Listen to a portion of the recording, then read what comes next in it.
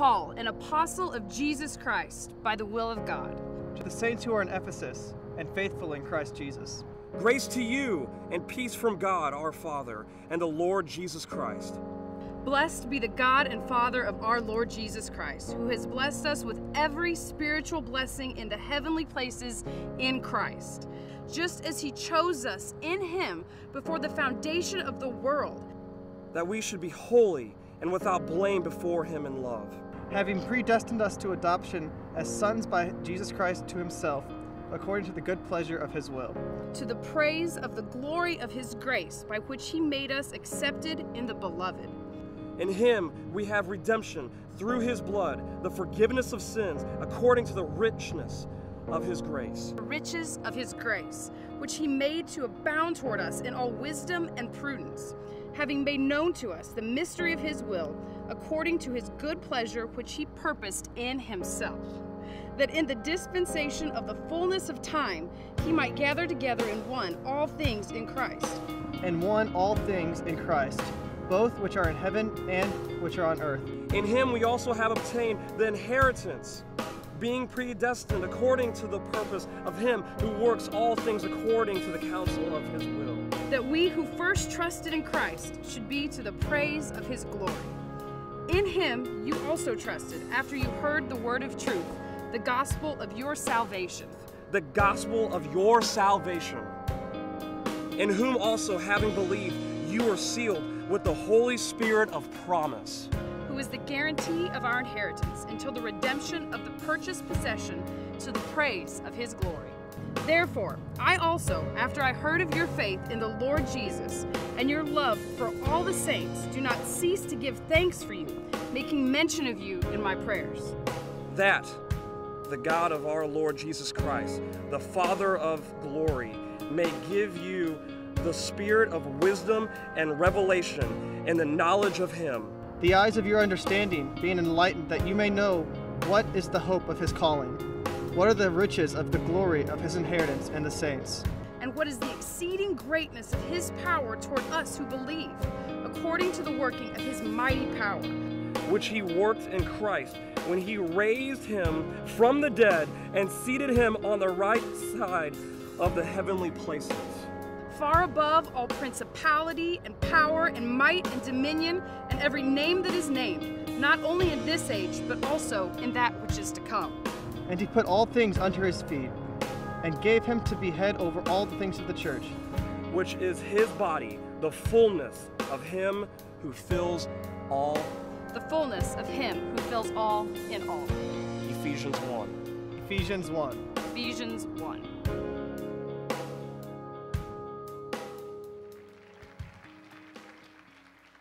By the way, this is the very first sermon that will be heard up at our Spencer Creek campus on the screens. So I want us to take just a moment here in the very beginning and say hello to the rest of our family up at our Spencer Creek satellite. Can you put your hands together and welcome those? Come on, let them hear you. That's right. We're so thrilled that the Lord has given us a new campus pastor there, Pastor Drew and Megan Dunbar, and we are so thrilled to have them as a part of our church family and also the rest of the family at Spencer Creek. So God's got great things in store. So this will be the first sermon that I'm preaching there at the same time that I'm preaching here. So we just give God praise for that. We are going to be going to the book of Ephesians. So I want you to go ahead and open your Bible to the book of Ephesians, and if you need a little bit more light to see that, I want you to stay right there with me in Ephesians and keep your notepads handy, because I want you to write down notes, and we're going to go through a Bible study for the next several weeks. We're going to go through every single verse. How many of you think that we're going to learn something, all right? We're going to go through every single verse in the book of Ephesians. I'm only going to cover 14 verses if I get the time today. That's my goal, is to cover the first 14 verses of chapter 1, and then we'll pick up next week where we left off. We'll start with verse 15 and keep on going until we get to the very end of the book. I've told a story that I want to tell again because it's one of those moments in my life that were milestone moments for me, because it was a life-changing experience for me. Several years ago, I was ministering to the military on a journey across Europe. I was ministering in 7 different countries over there to the military, and one of our stops was in Italy. And that particular day, we were taking a tour day just as a little break, and the Navy chaplain who was taking me around on this particular day through Italy took me to Rome. And I was so excited about being there and seeing Vatican City and all the great history and culture of Rome. And so we went through Vatican City and saw, the Sistine Chapel, the great paintings of Michelangelo and St. Peter's Square and all the amazing things at Vatican City. And honestly, I was in awe of everything because it was just some of the wonders of the world were there, and some of the greatest collections of religious art and mosaic in the world. And my tongue was just hanging out the whole time because I was just in awe of the whole experience. But to be honest with you, I wasn't moved emotionally. It was more of an intellectual thing where my mind was just stimulated with all of these facts I was trying to absorb and all this history at the same time. And we kept seeing, we saw the great Colosseum and some of the other great historical places of Rome. And because I didn't read any of the Italian signs, I really didn't know where we were going. And the Navy chaplain says, Dr. Cutshaw, I want to take you over here to a place and show you one more place before, we go find dinner. And so I have no idea where we're going, and we go into to this small little church. It wasn't anything really impressive. When you leave Vatican City, it's hard to get impressed, with anything else because there's so much there to see. And we go inside this little bitty place. It has a hole that has a spiral staircase in the middle of the hole. And they didn't tell me where we were. I think he wanted to surprise me. I know he wanted to surprise me. So I just start holding on to the rail and walking down the spiral staircase. And he ended up in this hole in the ground. Now, it was 3 floors below, or 3 stories below ground level. And so we're really, really deep in the earth, and I'm in a little room that was like a cistern or a little cellar because I couldn't even stand up in it. I'm 6'2", and I'm trying to stand up in this cellar in this little room, and I can't. I'm walking around kind of, stooped over like this, and I still don't know where we are, and I'm thinking, why has he brought me into this hole in the ground? And all of a sudden, I have this flood of emotion that I had not had previous. I mean, I've been in Rome. I've seen the great inspirational places of the world, and I have not had this emotion. And I'm not usually much of a crier, but here I'm standing here in this dirt floor, and I began to weep. And the next thing I know, I'm touching the walls all around me, and I just want to know where I'm at. And I look up at this Navy chaplain, and there's tears streaming down my face, and I said, "Where am I?" And he said, "You are in the cell of the Apostle Paul." And in that moment, I had a transitional moment, a paradigm shift spiritually, because I realized in that moment what holy ground is really all about. That it was not about all the great paintings and the inspirational things. All of those things do inspire us, but God's presence is the thing that changes us. And there's a big difference in being inspired by God and being changed by God.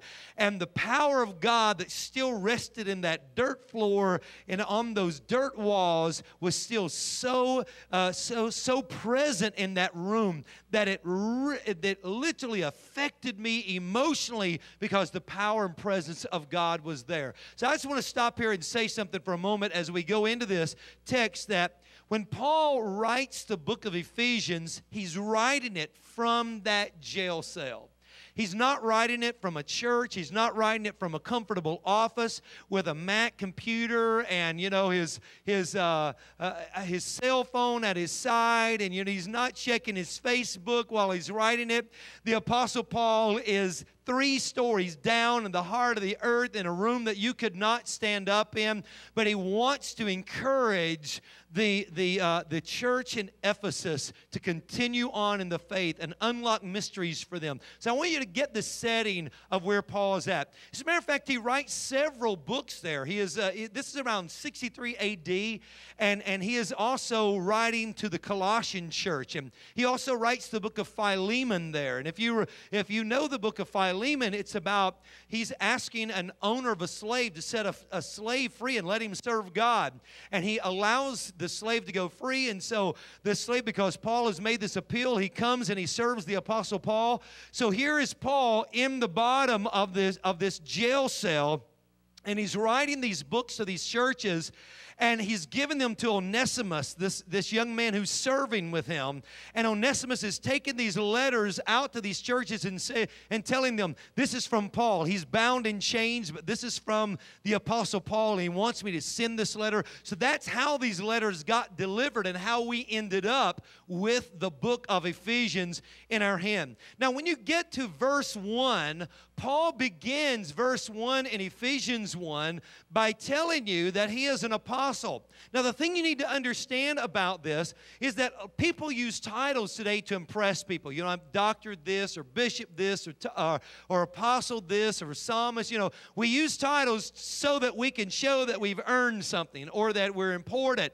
But that is not why Paul is using this title. As a matter of fact, Paul does not even want to be an apostle. Paul does not want the assignment that he has. You have to remember how the story of Paul starts.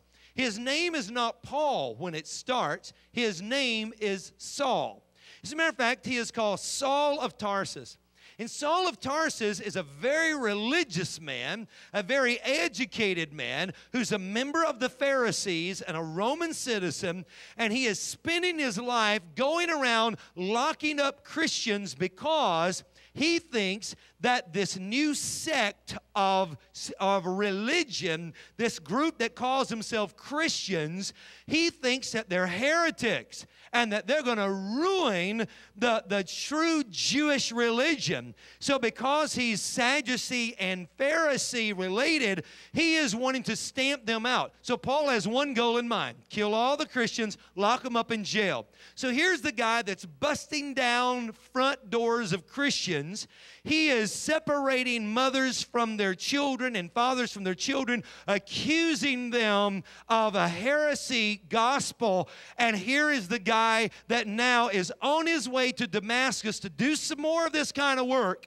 And on the road to Damascus, he's going there to kill Christians. He's going there to lock Christians in jail. But on the road to Damascus, riding his mule, a light from heaven comes down and knocks him off the mule and blinds him.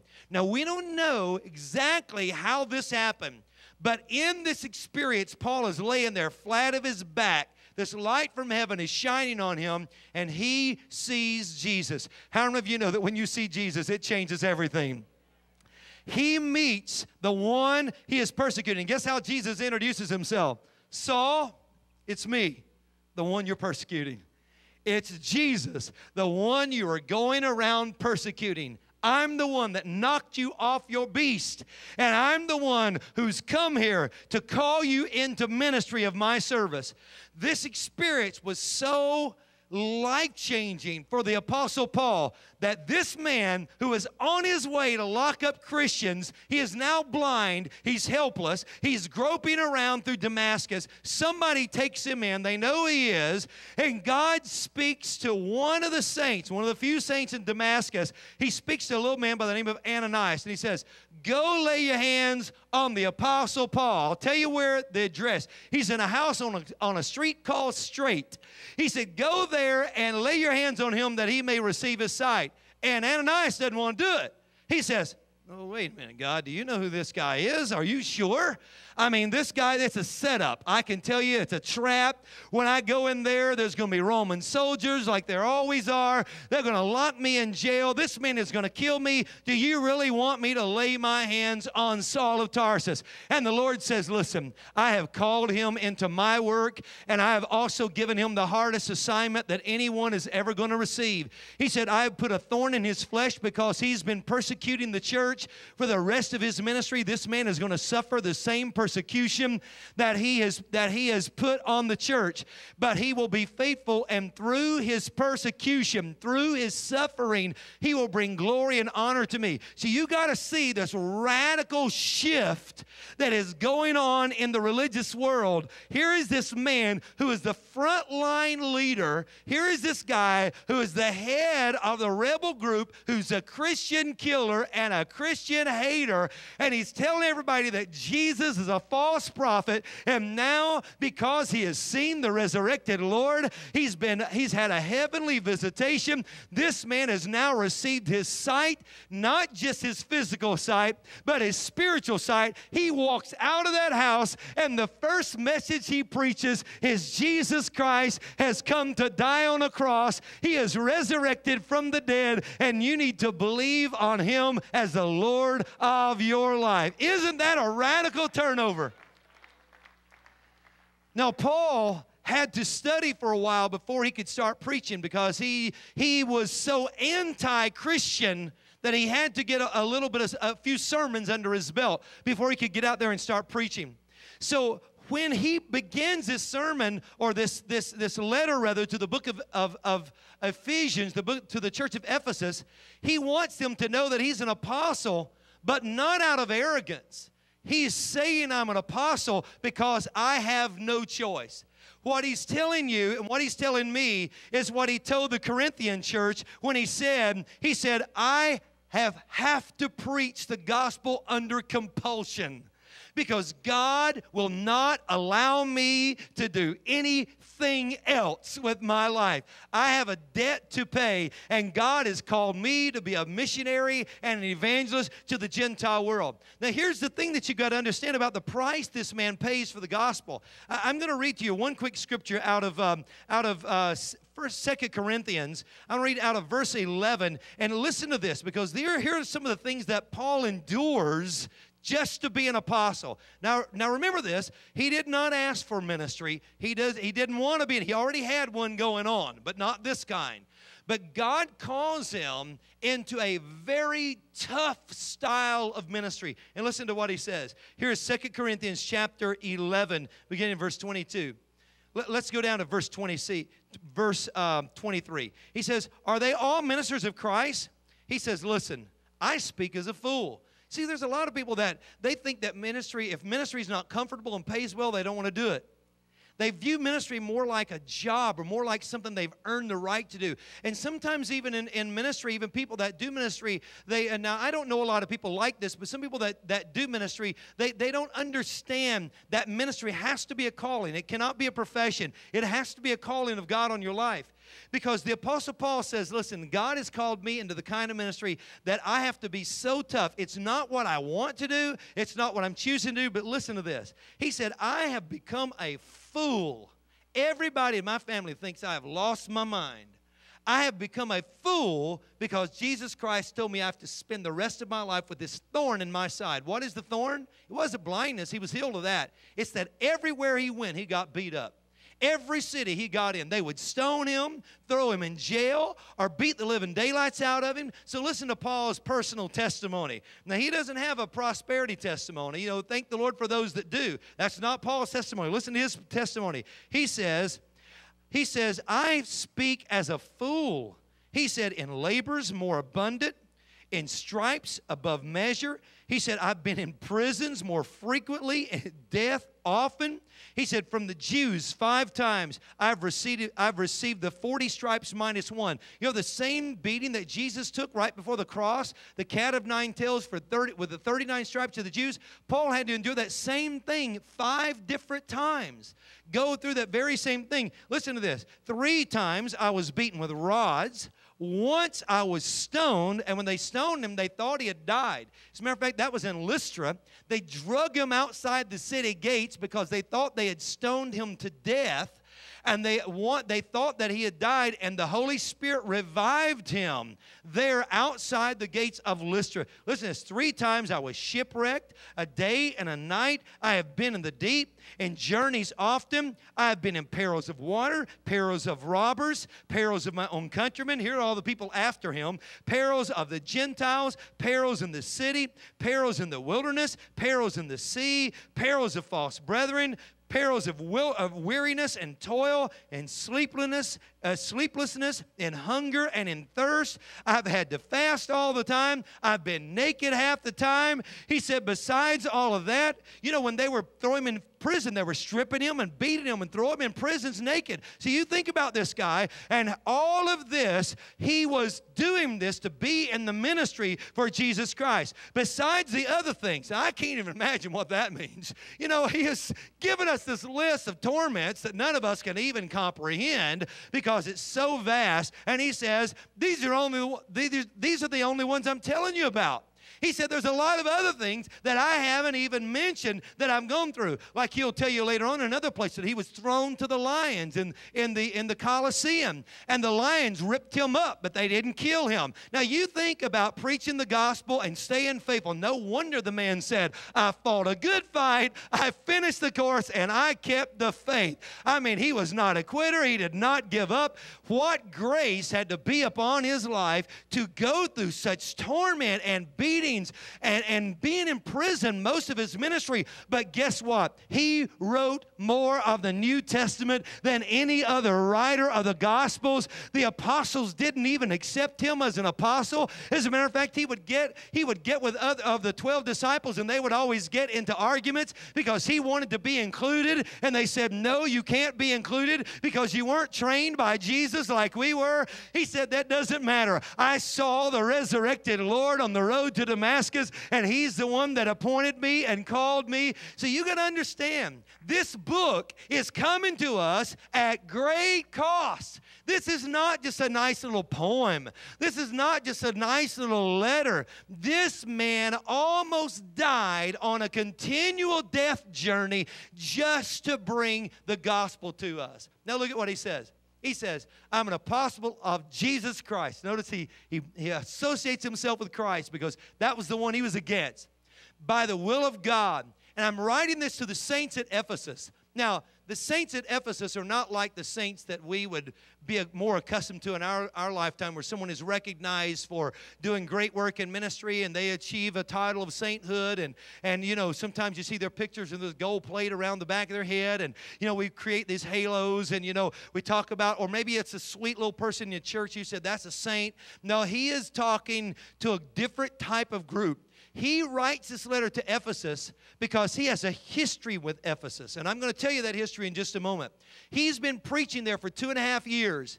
There has been a huge riot, and every Christian that stands up for Christ is walking out of their house at a risk of being mobbed and beaten every time they walk out of their house. So when he says you're saints, he says, I'm calling you saints because of the faithfulness of the group at Ephesus. They were not weak. They were not watered down. They were not whiny. But here is a group of people at Ephesus that even though they were at great risk every single day of their life, they kept on going to church. They kept on singing their praises. They kept on studying the scriptures. They had been kicked out of the synagogue. They had been kicked out of their homes. They were not allowed in most of their businesses. But for the sake of Jesus Christ, this groups held themselves together and they stayed faithful against all the opposition. And Paul says that is why 3 levels down from ground zero, 3 levels down from the earth, I am in the midst of a cell. They have stripped my clothes. They have beaten my back. I'm chained to the walls, but I am going to take the time to encourage the group at Ephesus that has hung in there and kept the faith. So this is a letter of encouragement to the faithful who never gave up on God even though troubled times came their way. Can you give God praise in this house this morning?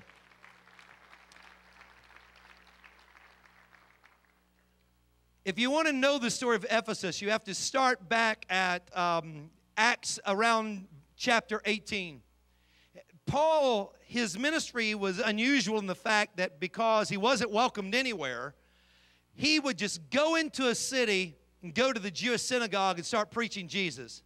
Most of the time, they beat him up. A lot of times, they stoned him. A lot of times, they put him in prison. The same thing he was doing to everybody else. So he would go into and that's his whole ministry. How would you like to change ministries with the Apostle Paul? No takers this morning. I don't see any takers. No, that's his ministry. And so he goes into a city, he starts preaching Jesus openly in the synagogue, and then he just lets the Word of God have the power to change someone's life. And so on this particular occasion, the church at the synagogue at Ephesus, the Jewish synagogue, was a little more open. They gave him a little reception. They said, all right, you know what? We're open-minded. We'd like to hear a little bit more about this man Jesus. Why don't you come back another time? So Paul said, all right, I got somewhere else to go, and when I get through there, I'll come back and preach to you again. So if you go into Acts chapter 19, you see that Paul came back. This time they let him preach for 3 months. But at the end of 3 months, all the priests in the synagogue decided that they didn't need any more of this kind of preaching.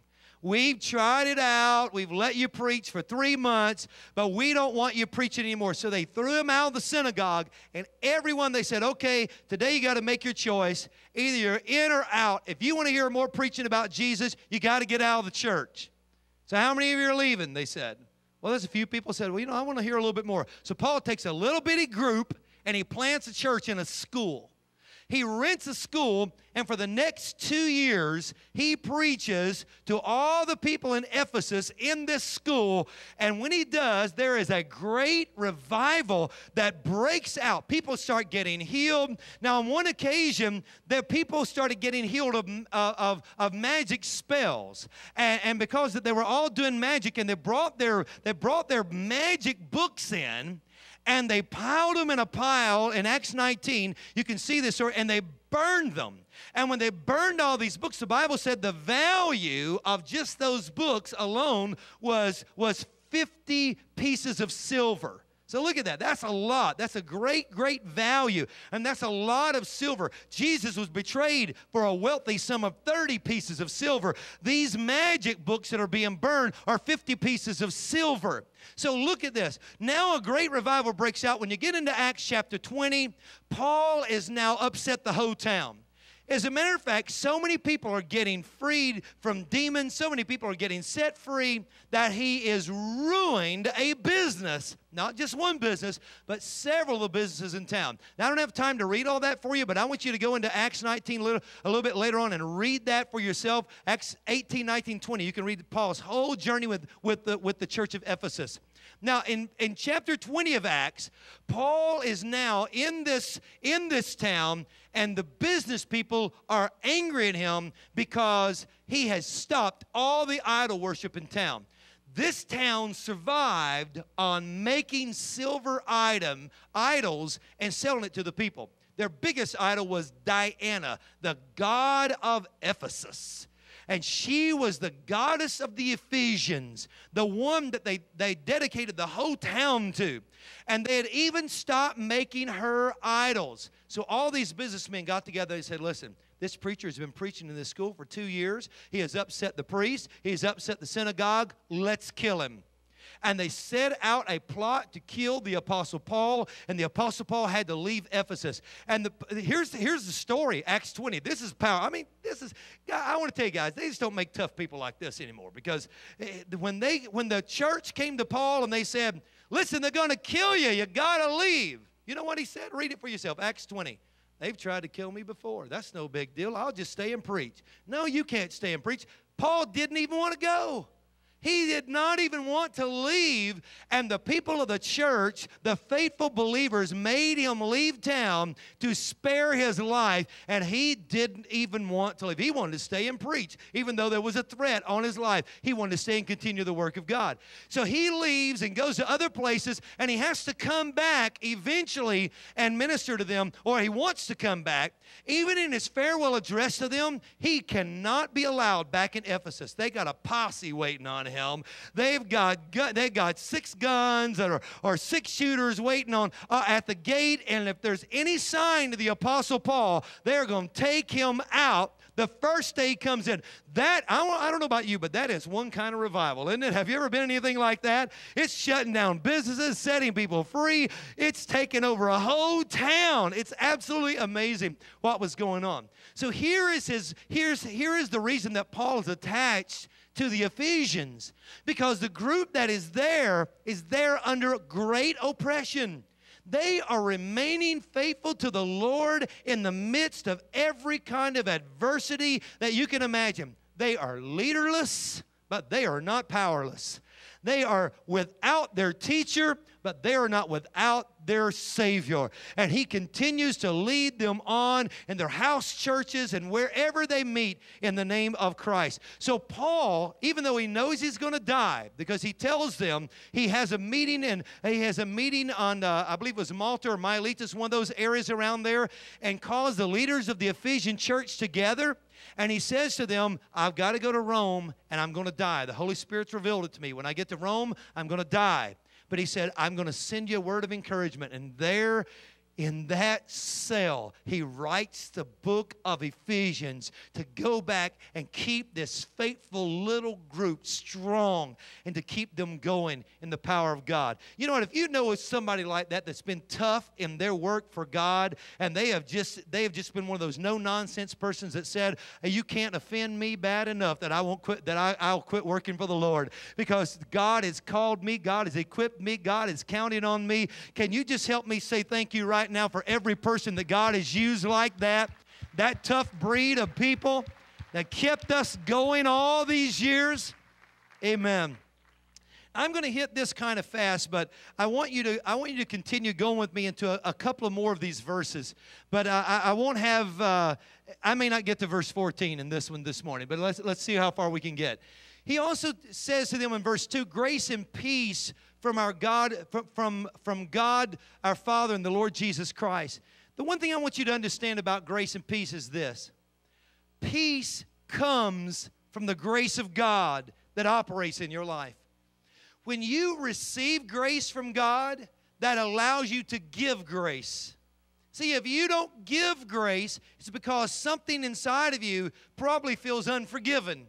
Because if you really believe that the Lord has forgiven you, you're first in line to forgive somebody else. Because the grace that's in you brings you peace. So if you're looking for peace outside of grace, you're not going to find it.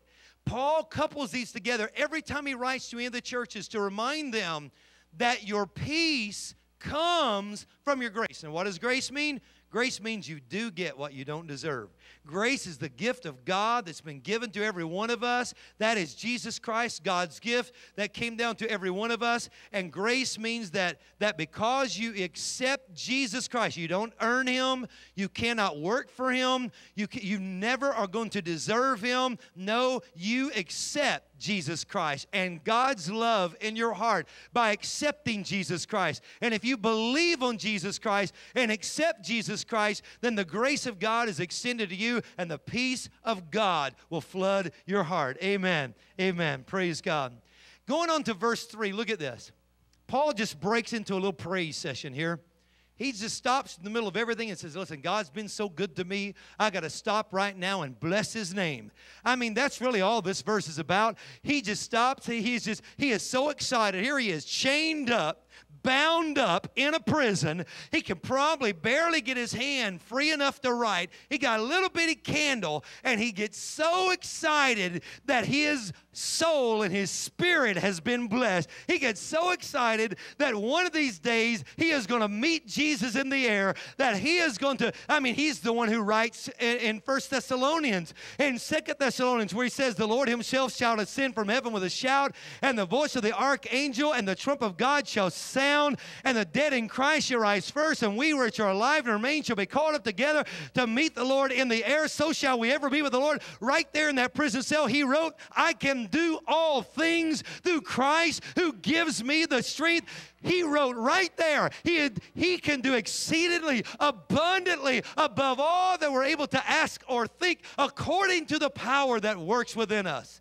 Now that brings a whole new perspective to those scriptures. When you understand this man is stripped and beaten and chained, and he's writing those kind of powerful words when he's been cut off from society in solitary confinement. And here he is. He's writing to them. And in the middle of his writing to encourage Ephesians, he just stops and says, well, bless the Lord. I just got to bless the Lord for a moment. He's been so good to me that you may think I'm chained, but my chains are going to be for his glory. You may think I'm bound, but I am bound, but the word of God is not bound. He said, you may think that I'm in obscurity, but I can tell you that Jesus can go anywhere he wants to go. And if God can save me, God can save you. He just had to stop for a moment and say, you know what, worship is about who God is, but praise is about what God has done. And I don't know about you, but when I think of his goodness and all he's done for me, I just have to stop for a moment and praise God because he's been so good to me and blessed me. And Paul said, you may think I'm sitting in a cell, but I am seated in heavenly places. You may think I'm sitting on the ground, but no, I'm really, my soul and my spirit is sitting on the throne of God. My spirit is soaring in high places in the Lord. Hallelujah. Boy, that's a whole new kind of Christian, isn't it? That's amazing.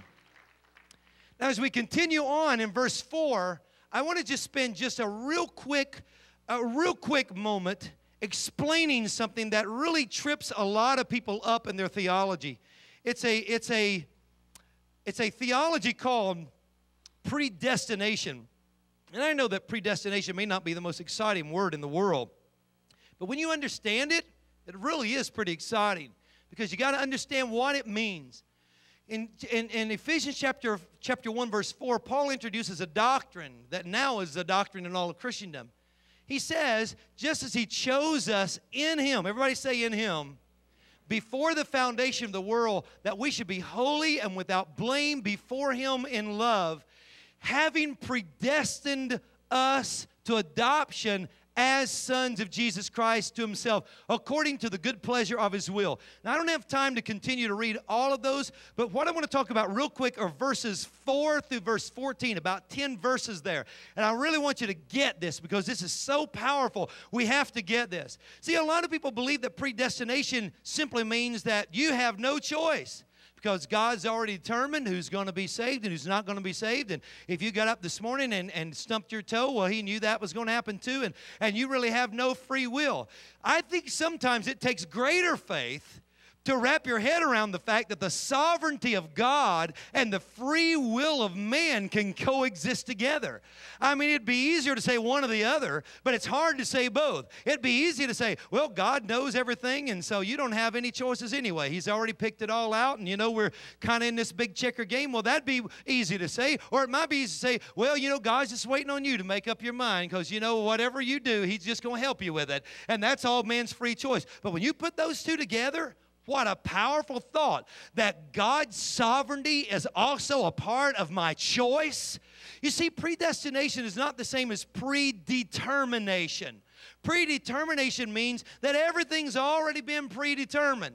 But see, predestination means that the destination of every choice is going to be predetermined. Let me break it down to you this way. I think it'll help you understand it. How many of you have a GPS? Or you got a smartphone, then you got a GPS. When you have a GPS, you put in the address. And if you got one of those that talks back to you on your car, then it will say, turn right and 100 feet, turn right. Or mine's a girl, so, you know, mine's just a lady that says that. We actually have a name for her, and, you know, when she helps us out. So you can hear that voice saying, turn right. When you put in your destination, this GPS routes you to get there. Now, you can make a wrong turn if you want, but you know what it says? If you make the wrong turn, readjusting your route. Because we have to get you to the destination, so we are readjusting your route. Can I tell you that when you choose Jesus Christ as your Savior, your destination is heaven.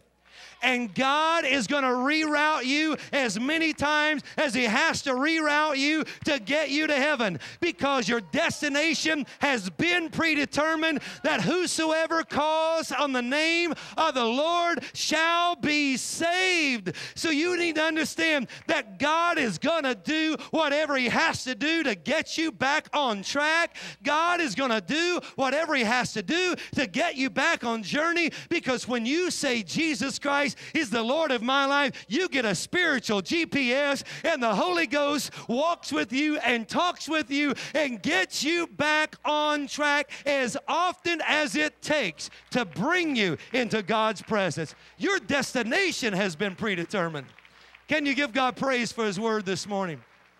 Amen. How does this happen?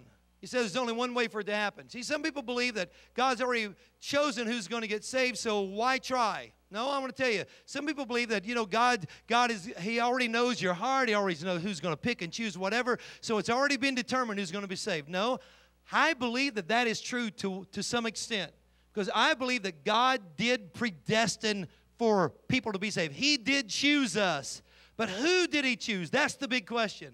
Okay, did I get chosen? Did you get chosen? Am I the elect? Are you the elect? Then who got chosen? I think I can answer that question this morning, so I'm so glad you asked it. In 2 Peter chapter 3, verse 9, God is not willing that any should perish, but that all should come to repentance. John 3 and 16, for God so loved the world that He gave His only begotten Son, that whosoever will should not perish, but have everlasting life. I love the word whosoever, because it includes anybody who calls on the name of the Lord. Yes, God did choose, but who did He choose? He chose everybody. But now it's my time to choose Jesus, because when I choose Jesus, I get the destination that He promised. When I choose Jesus, I get the inheritance that He promised. So this is how God's mystery unfolds. God said, how am I going to win the world? How is everyone going to go to heaven? He says, I've enveloped all of that in one person, and that is my Son, Jesus Christ. And He said, if you will choose Him, then you can have everlasting life by choosing Jesus. See, some people, they're so afraid of Christianity because they think, I'm never going to be good enough to be a Christian. Why don't you let God worry about that? He's a very patient and loving and faithful God. Why don't you let the Holy Spirit take care of all of your shortcomings? Why don't you get started with Him and wake up every morning knowing that Jesus Christ is your Savior, and let that be the beginning? Because listen to what the Bible says. The Bible says that God chose us. Look at verse 7. In Him. Everybody say in Him. In Him we have redemption through His blood and forgiveness of sin and the riches of grace. Who did God choose? He chose anybody who chose Christ. God chose everybody who would choose Jesus Christ as their Lord and their Savior. Why did God do that? Why did God send His Son? Oh, I can tell you why. God so loved the world that He gave His only begotten Son. As a matter of fact, even in this very passage, He will tell you in this next verse that God chose us because of His love toward us. If you look back in verse 4 and 5, it says that because of God's love, He predestined us. In verse 5, it says because of God's good pleasure, He predestined us. In verse 6, it says because of God's grace, His gift, He predestined us. In verse 7 and 8, it says because of the riches of God's grace. It means God had so much love to give, He just wanted to give it all away. Now, unless you have grandchildren, you cannot relate to this, but I got two little babies that are the loves of my life. And can I tell you that as a grandparent, you'll never have more fun going broke in your whole life, because every day they just got to walk in the room and you just lavish your love on them. They don't have to do one thing but stand there and be cute. I mean, they don't have to say anything. They just walk in the room, and they could even be in a snippy little mood, but it doesn't bother you, because you just love being with them. And that's why grandparents spoil their grandkids, and that's why I'm spoiling mine, so leave me alone. I'm enjoying every minute of it. It's my right now to spoil them. It's their parents' job to correct them. It's my job too, but I love lavishing grace on those babies. I love pouring out gifts to them and giving them things. That's why God sent Jesus. That's why God chose you. Even before you chose him, God is so full of love that he loves to just pour his love into your life. God wants you to be his child, and God just wants to pour the richness of his grace over your life. Can you give God praise this morning?